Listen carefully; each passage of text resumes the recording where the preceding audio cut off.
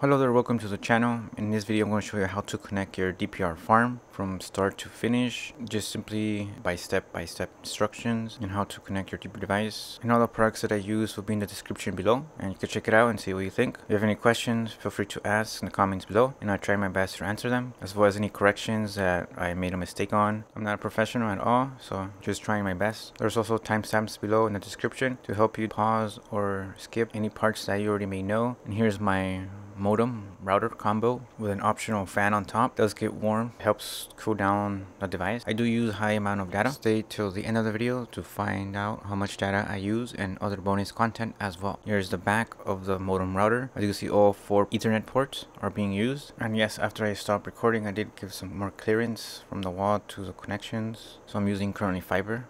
It uses 5 gigahertz speed. More info on my modem router combo, more details in my modem combo router. It does use 2 parts, modem and a router in combination in one product. And you can see the back and how it looks like. Some of you may have this, some of you may not, but this is provided by my ISP, my internet service provider. And here's my router. I currently have multiple routers like these, gigabit router, which is nice, especially if you want to get access to Wi-Fi outdoors. I currently have 2, one on each side of my home to get access even in the backyard, covered in an enclosed case.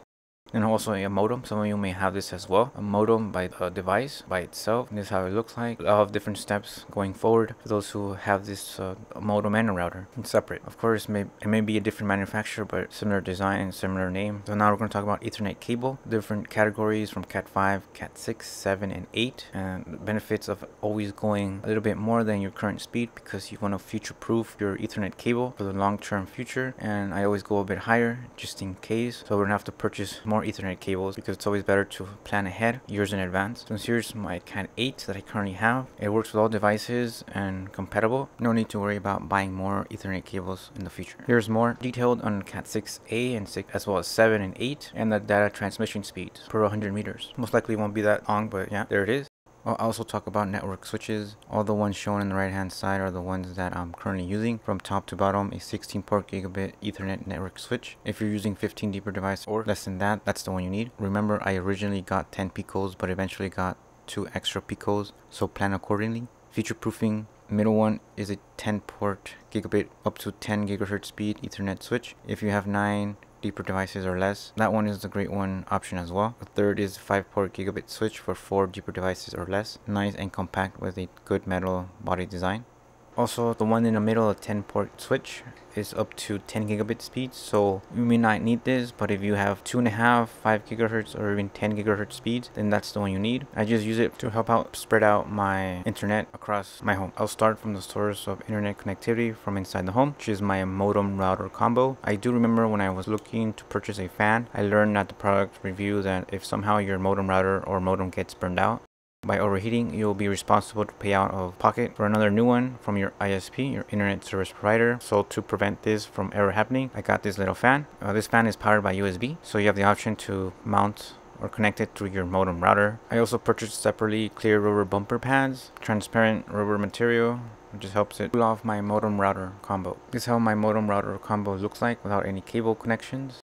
And here's a detailed layout and how my connections are in the back of my modem combo router. This is for a combo configuration. So I'll start where I receive my internet from the modem router combo.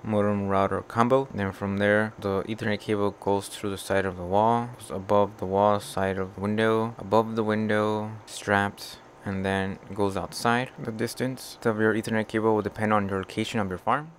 From the outside, we see the 4 Ethernet cables going to their destinations, 3 black Ethernet cables and 1 white Ethernet cable. I did have to drill 1-inch diameter hole. I did this because I planned ahead, knowing I would one day be a crypto farmer, so all 4 Ethernet cables may fit. Keep in mind, better to have a bigger hole in case if in the future you will run a future Wi-Fi router for the outdoors, like in the backyard, or for future crypto miners. The 1 Ethernet cable that's for the farm is the white one. Also properly seal it with silicone to prevent bugs and moisture from entering the home.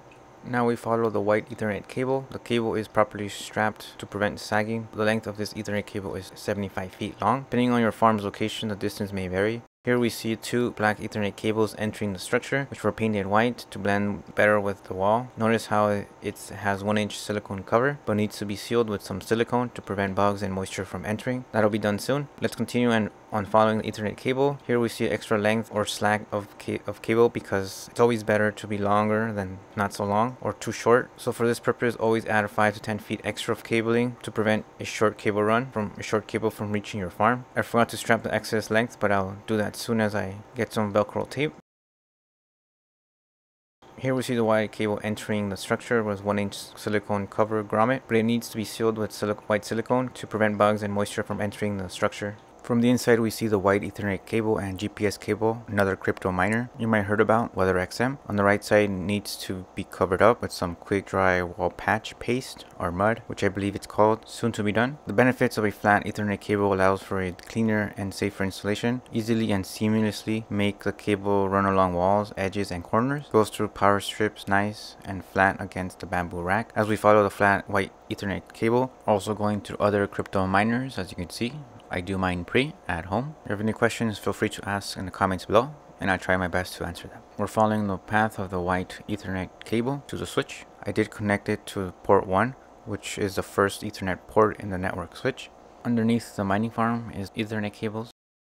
The green blinking LED indicates 1 GHz connection. After you connect your Ethernet cable from your modem router or modem, your switch would look like this. Feel free to pause the video so I may give you ideas on how you might want to set up your DPR mining farm. This is an overview of my installation before I added the Picos, just initial setup for my switch and proper connections. It took me a couple of months to finalize my setup, to once I acquired my Picos at a discount, to assembling my farm, to having them running online 24/7. If using a Pico for your farm, here are the proper connections you need to know before connecting your Pico. Top and bottom are for the power adapter or Wi-Fi adapter port. The Wi-Fi adapter comes with your Pico device. The right or left side are for the USB Type-C Ethernet cable, which is supplied to you when you order a Pico. You'll be needing only one of supplied USB Type-C Ethernet cables. Another Pico setup option is this. For the farm, it's going to be mode 2. That's how my farm is currently running. This is exactly how my farm is running for my Pico setup. The only difference is that it has a network switch into it, so it's not exactly like this. I'll show an illustration and how my farm is set up and other methods as well. In this illustration, this is exactly how my farm is running for my Pico setup, which includes the modem router combo, then the switch, then connected Ethernet cable to the Pico with an optional fan included, which is my recommendation that you will need a fan to prevent from the Pico from overloading and overheating. And yeah, if this video is being helpful, feel free to like this video. Another configuration is your Pico setup with a modem and a router separate. It'll be 2 pieces. So first is the modem, then you have an Ethernet cable going through them from the modem to your router, and your connection point for your farm will be the router on the back hold on the LAN 1, then Ethernet cable from your router from LAN 1 to your network switch, depending on the size of it. I would normally like to put on the first one, so that will be the first one. First port on your network switch. The port number will be number 1. Another configuration would be a modem with 2 ports. I've seen some modems that they have 2 ports on the back, so just connect it from your second port from your modem, which is number 2, then to your router, then another Ethernet cable from your router to your network switch. Ethernet cable will be in port 1, number 1. Then from your network switch, Ethernet cable that's provided to you when you purchase a Pico, connected to your Pico, as well as with a fan. The next configuration will be the Mini SE setup with a modem router combo. So in combination, modem and a router connected to Ethernet cable to your network switch. If network switch, Ethernet cable to your Mini SE provided when you purchase a Mini SE. Keep in mind the Mini SE does not include a Wi-Fi adapter, that is purchased separately. Keep in mind when you purchase the SE, and also most likely you will want a fan because the Minis do get hot. But I'm not quite sure about the SE, but I'm just better to be sure, have a fan included. For the next configuration, it would be for a modem and a router. Pretty much the same steps as before for the Pico. In this configuration for modem and a router, connected to your network switch. Then Ethernet cable provided by the DPR product as a Mini SE, but does not include a Wi-Fi adapter, that is purchased separately. And also, preferably you would want to have a fan, recommended but not required. And for the next configuration, the mini router combo, modem router combo Ethernet cable to your network network switch, Ethernet cable to your mini, which does include your Wi-Fi adapter. You most likely will have a fan for this, because I know I need a fan for my minis. So if you do have a mini farm, you will need fans for sure, because they do get hot. I've seen some YouTubers that are 64 degrees Celsius, which is crazy. Crack some eggs on that. So yeah, another configuration for your mini setup with the modem and a router. So you connect the Ethernet cable that's already connected to your modem to your router, and from your router, which would be LAN 1, Ethernet cable connected to your router to your network switch. First port will be number 1. Then from your network switch, Ethernet cable to your mini. Ethernet cable that's provided from your mini to network switch. Those two connected together with the mini Wi-Fi adapter. And yes, you will need a fan for sure, because it will get hot and you want to prevent it from overheating. Once your DPR device is connected and powered on, go to your mobile phone or laptop, go to settings on your Wi-Fi. You'll look for DPR network XXX, which will be the numbers. Wait for it to show. It may take some time, but be patient. For this example, I'll pick Pico 1 since I already have mine set up. Once you click on your DPR device Wi-Fi name, which should be DPR network, and 4 numbers, go to your internet web browser on your mobile device and put 34.34.34.34. Your screen will show and accept the terms and conditions of using your DPR device if it's the first time setting it up. Once you accept it by checking the box, now you will need to log in to the first time to your DPR device. Username will be admin and password will be admin. I'll switch to my mini screen so you get a better view of my screen as I go along. Once logged into AtomOS, first step is to change your default password. If you haven't done so already, go to administration on the left side of the screen. Then where it says password, go there. Input your default password, which is admin, and change it to a secure password of your choice. Make sure to remember or write it down. Keep it somewhere safe in the rare case that you do forget. Keep in mind that you will be repeating this process for each DPR device that you have in your farm, and press OK. Once you have set up your new password, next step is to change your DPR device Wi-Fi name. If you choose to do so, I changed mine because having multiple DPR devices helps me keep track of each DPR device in my farm in numerical order for organization and for troubleshooting purposes. It helps me to be organized, especially in the crypto mining farm. Once connected, you go to the left hand side, log in to your DPR device, then you go to your left hand side, on the top corner or left hand side where it says Wi-Fi. Click on Wi-Fi, and that's how your Wi-Fi should look like. That's how my Pico is currently connected. Modem router, Ethernet cable to my switch, and DPR Connect. Since the DPR Connect has Wi-Fi adapter, it broadcasts a Wi-Fi signal to my devices that it's currently connected to. That's how it should look like. You should have internet in your Pico. If you have troubleshooting questions, feel free to ask them with the timestamp on the step that you're in. Also, feel free to join my Discord, link in the description. Help you solve your problem that you may be having from your DPR device or Pico, whichever device you're doing. Yeah. So now that you have connected your DPR device for your farm, if you haven't staked or saved your private keys, I have a link in the description on how to stake your DPR device and stake DPR. Link in the description for that video. Now this is the bonus content for staying this long in the video. So I use AT&T. I use AT&T fiber, which is very good. Luckily my area location has fiber in my location.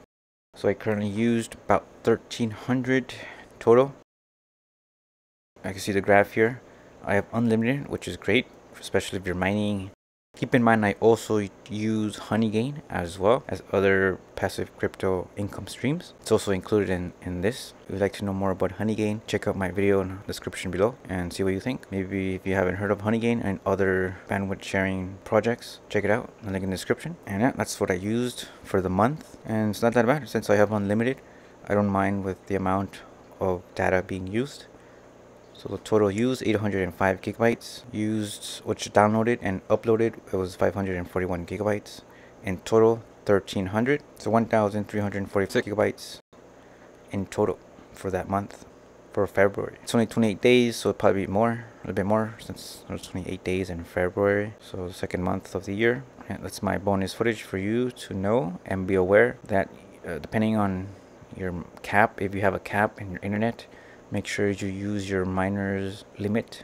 And there you go. So here's the overview of my mining farm. This is my 16 port gigabit switch and the farm at all. And there it is with my 6 fans cooling my Picos as well as my mini PC and my Raspberry Pi, which is currently I have 2 Raspberry Pis and one of them runs pre. So I'm running pre in my farm as well. Other crypto projects, stay tuned for that. Join my membership. I explain it more in detail and the total in all the cryptos projects that I mine in my farm besides DPR. Hope my video helped in letting you know how to properly wire up your farm. Feel free to like, share, subscribe. Tell your friends and family, including your neighbors, about DPR, Web3 infrastructure for the users, by the users, for the users. Catch you on the next one.